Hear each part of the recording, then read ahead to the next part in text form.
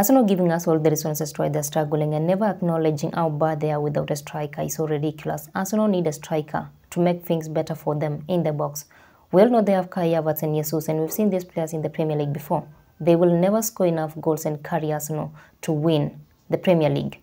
During the transfer window, Arsenal wanted to sign this player from Leipzig, Benjamin Sesko. But the players very clearly wanted to stay at Leipzig and had no plans of joining the Premier League. And that's exactly how Arsenal cancelled their plans of signing a striker. Not because they didn't really need a striker in the team.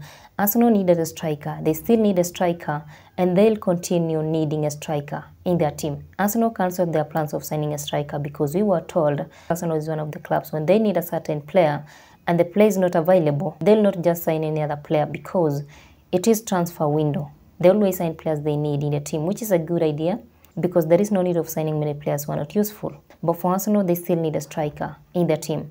Will they have won the Premier League if they had a striker in the team? Maybe yes or no, but they'll be somewhere better than where they're right now.